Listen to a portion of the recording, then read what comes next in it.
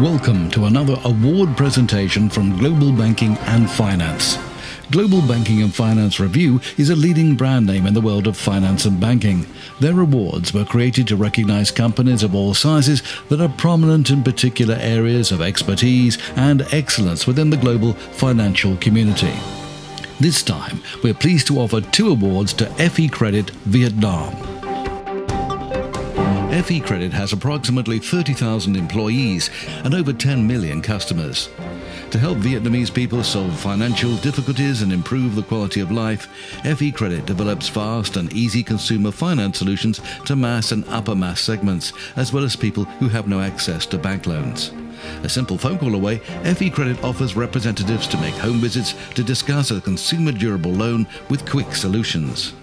FE Credit offers several special services, including motorbike loans directly at source of purchase. And FE Credit has a large call center employing specialist advisors to help small business operators to flourish and expand. Global Banking and Finance is pleased to offer FE Credit awards for Best Consumer Finance Company for Customer Experience Asia 2019 and Best Consumer Finance Company Vietnam 2019. To find out more, we spoke to FE Credit's Chief Marketing Officer, Mr. Basker Rangachari. Well, first of all, thank you so much for joining us on this hookup from Ho Chi Minh City. And of course, congratulations on receiving the awards from Global Banking and Finance. Thank you very much for this amazing news.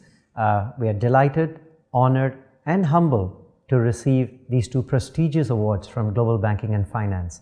I want to specifically say thank you for this global recognition on behalf of all our teams who've worked tirelessly to put FE in the #1 position. Well, that's excellent. Let's talk more about the business and work that you do. Firstly, we know that the financial industry in Vietnam is growing all the time. What do you think the driving forces behind that growth really are? The growth of consumer finance in Vietnam is actually in tandem with macroeconomic growth. But it's particularly aided by a few key factors. #1 is government policy. The government in Vietnam has been very progressive. They have been very market-oriented in the way they drive the growth. Particularly, they've been very successful, smart and professional in attracting foreign direct investment. Just last year, they attracted over $340 billion of investment into the country. The second factor that helps this is that this foreign direct investment is going into rural areas, into manufacturing industries, into process-driven, into labor-intensive driven industries.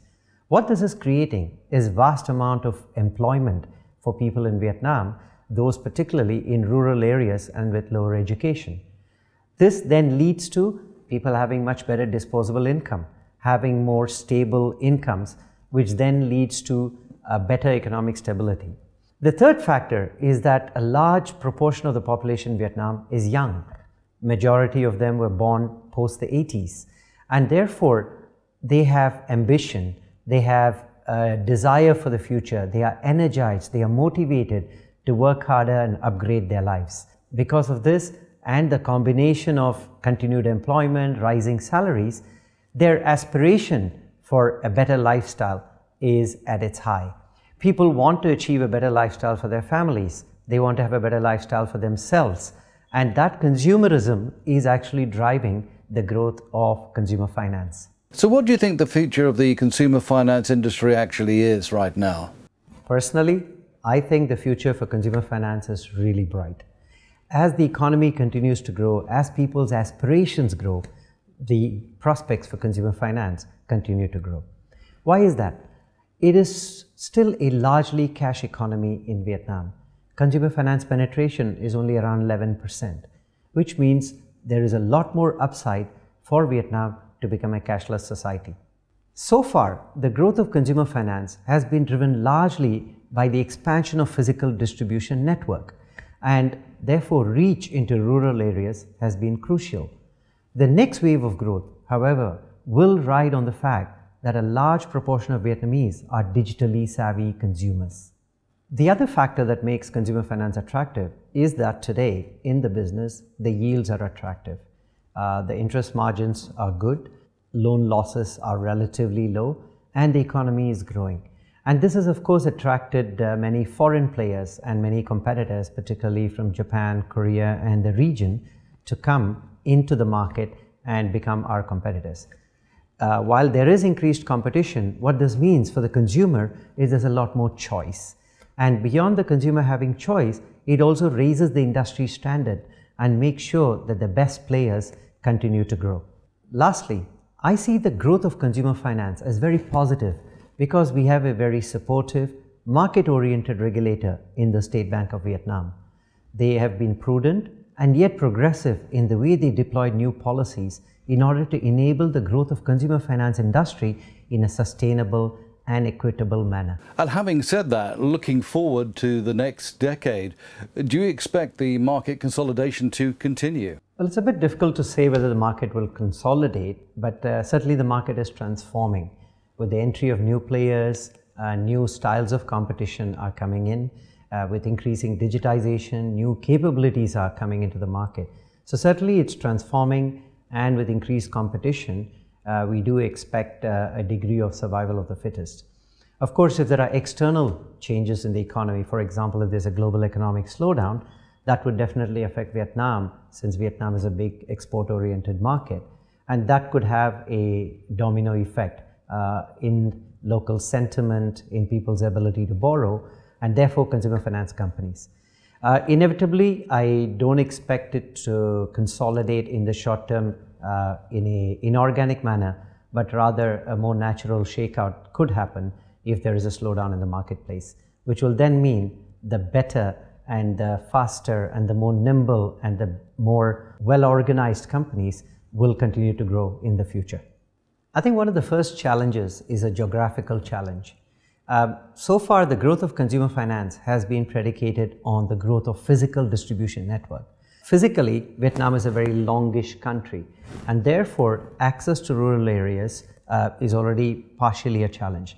Secondly, for consumer finance companies to set up a physical network, it may not make commercial sense. The business case won't stand up to set up in every small village, and therefore the inability to bring consumer finance organized credit access to people in those places. The second challenge is black credit is still prevalent, especially with the lower income segments. What is black credit? It's basically unorganized finance. It could be illegal money lending at exorbitant rates. The challenge is, for many of the people in these rural areas, such credit is provided by a friendly neighborhood lender who has no forms to fill. He makes cash available almost instantly, and they simply have to pay back at the end of the day or the end of the week. So the entire process ease makes black credit still an attractive option for these consumers, although the interest rates could be more than double of consumer finance. And especially when we are looking at lower income segments, say a noodle seller, a factory worker, a motorbike rider who does delivery, for them time is money. So the moment any application process or time to wait becomes longer than what they desire, they tend to go back to black credit. This is also the reason for consumer finance companies to make the entire process faster, easier, and simpler. The third challenge is credit scoring.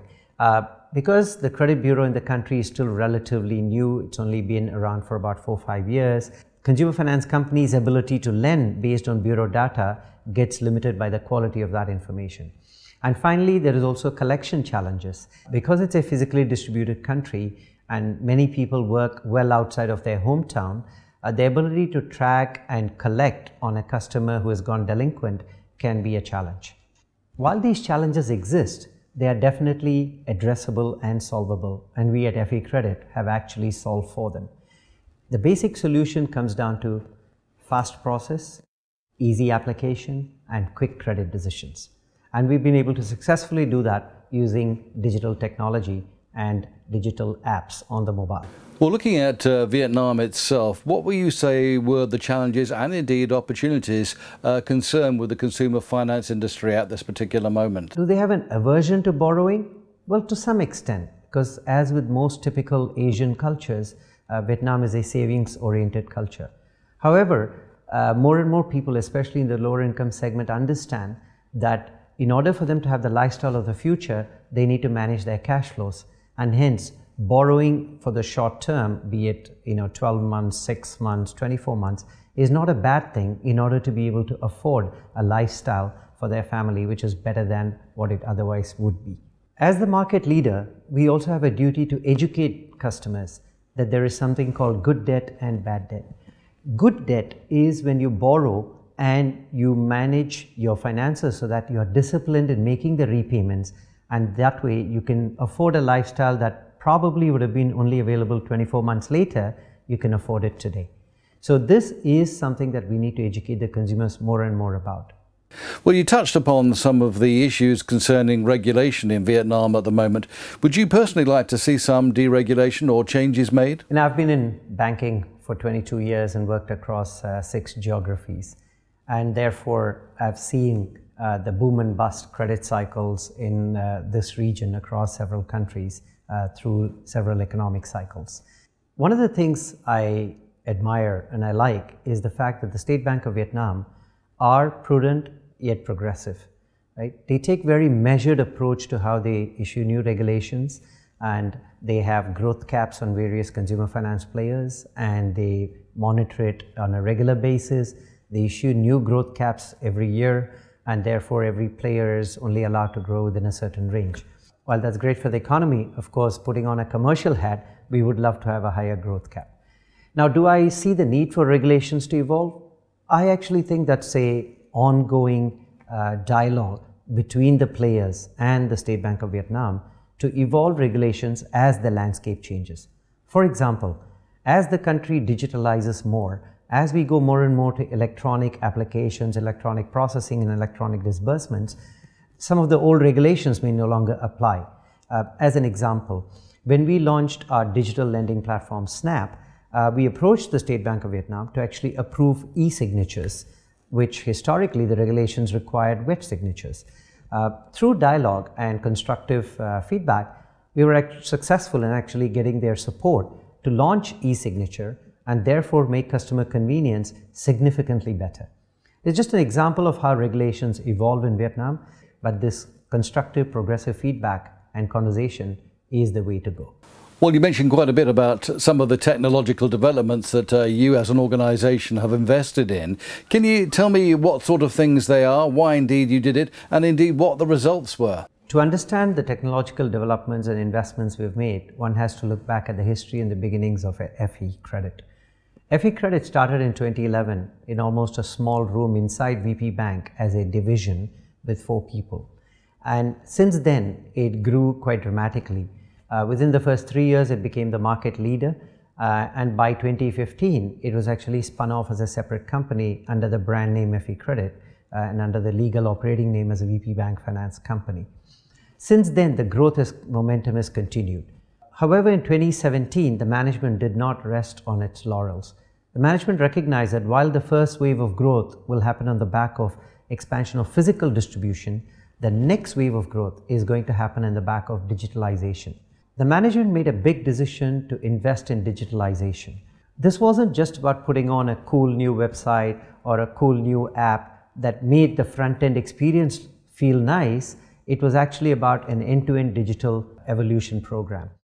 Many of the front-end apps, for example, our digital lending app, our card management app, our insurance apps, which are called Snap, FE Card Mobile, and Shield, were all evolved and developed in a manner that was an end-to-end platform to enable a customer to deal with their finances without ever having to talk to FE Credit.